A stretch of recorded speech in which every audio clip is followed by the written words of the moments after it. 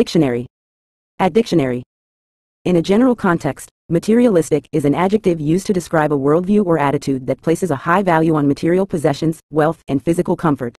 Someone who is materialistic tends to prioritize material wealth and possessions over other values like spirituality, relationships, or personal growth.